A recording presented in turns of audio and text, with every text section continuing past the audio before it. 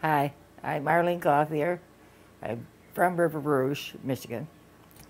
I'm here at Belle Fountain for about a year and a half on various things off and on. They broke or had replaced. I would like to just make a comment that this is the cleanest place there is in Michigan. And that's the truth. Every time you walk into a convalescent home or a rehab of any kind, it smells. We don't have that here.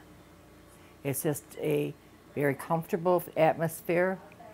We very seldom have people that don't agree with us, and it's something that we are really proud of, really.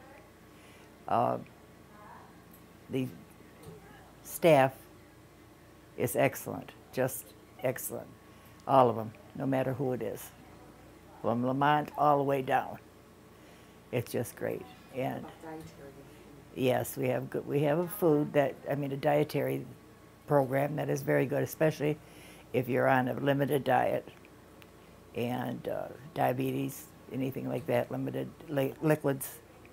We also have a hairdresser twice a week. And they have activities every afternoon and at night now. They play cards.